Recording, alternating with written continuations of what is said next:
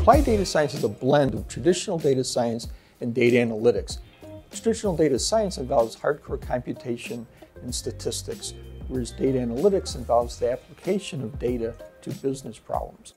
This rolls into many areas of business, from logistics to marketing, supply chain management, etc. This program is specifically designed to be suitable for nearly anybody. You can be a computer science major, you can be a mathematician, you can be a business analyst, you can be a bachelor's in business administration, you can be an engineer. Literally anybody can do this degree. This is one of the few programs you can literally do a 6-month co-op or internship at a corporation to specifically study and analyze how data analytics and data sciences works in a business environment. This program really embraces Kettering's concept of experiential learning.